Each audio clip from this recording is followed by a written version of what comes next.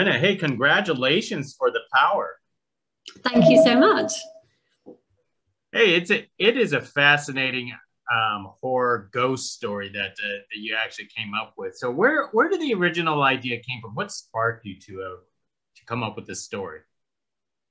The original idea was inspired, or really a response to some really horrible stories that were around at the time I started writing about big institutional abuse scandals that were being uncovered, that had been going on for decades, a few of which had been mainly happening around the 1970s.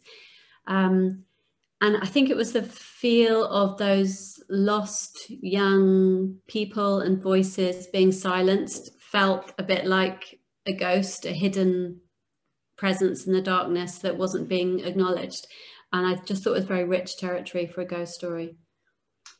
When you were referring to abuse stories, are you talking about like children or adult abuses back then? Yeah, and it was a whole bunch of, I mean, they're still evolving and coming out, to be honest, but the common denominator was that they were all in different kinds of institutions. So hospitals, children's care homes, schools, churches. Yes, lots of children, but not entirely. It was more the fact that these institutions had kept so many secrets, and so many people must have known or had some kind of inkling of what was going on. That was the thing that I found the most disturbing and that I was responding to. So how did you come to the roundabout into a hospital setting for yourself? How do you narrow it down? I felt that, I mean, hospitals are quite innately scary because people are very vulnerable in them. And I really liked the idea that our lead character, Val, who's got a complex background, has attempted to turn that into something positive by healing and by trying to do the opposite, really. But because she's only gone so far with her background, that all unhinges and unravels during that night. So her best efforts are kind of quite easily undone.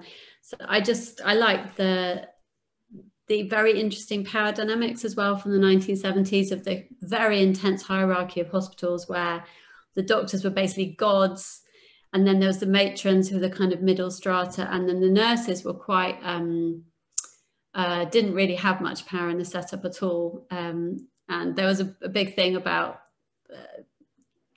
women going there just to get married, and I thought all those dynamics were really interesting. I think that's terrific.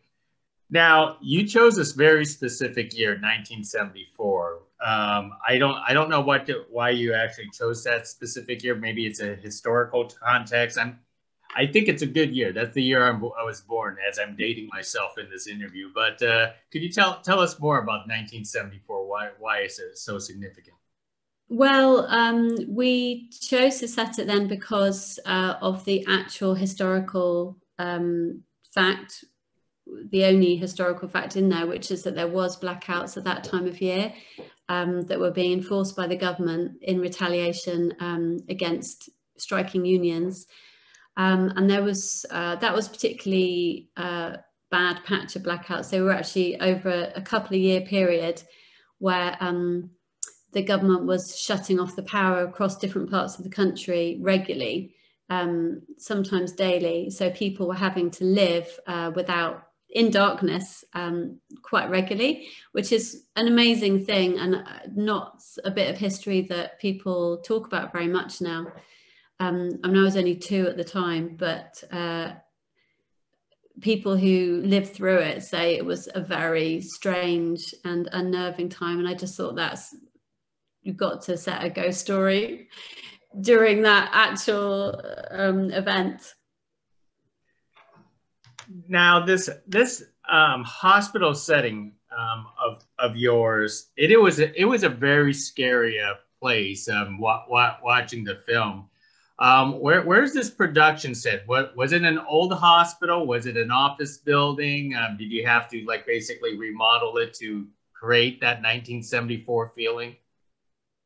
It's a really old hospital building that had recently been shut down and was no longer operating as a hospital. Originally, it was a psychiatric Victorian asylum, basically.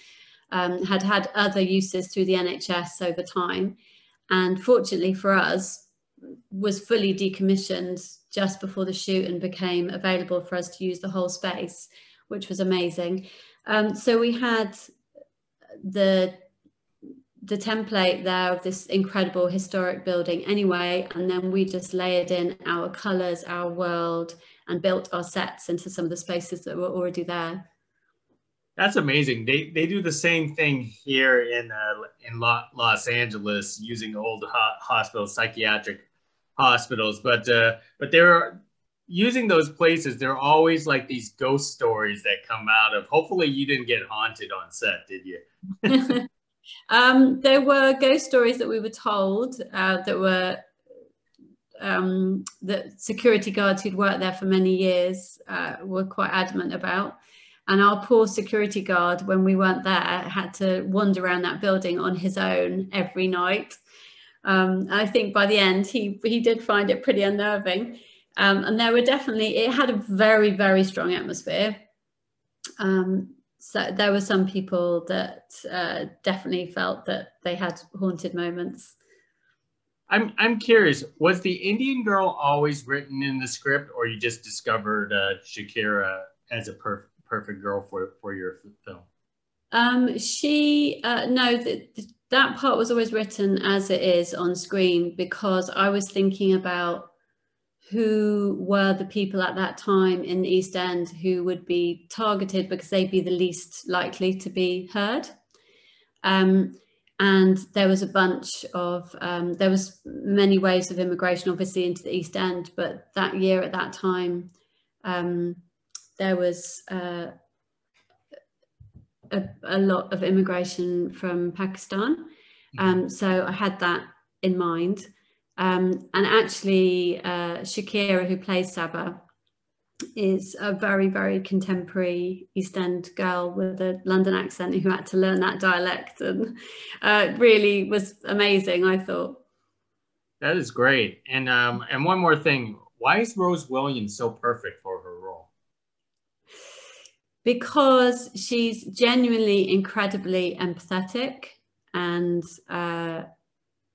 emotionally intuitive, and I think we trust that she means what she says when she's playing Val, that she really does care.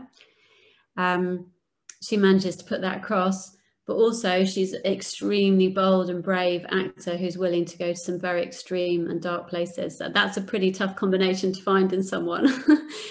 So that makes her more than perfect.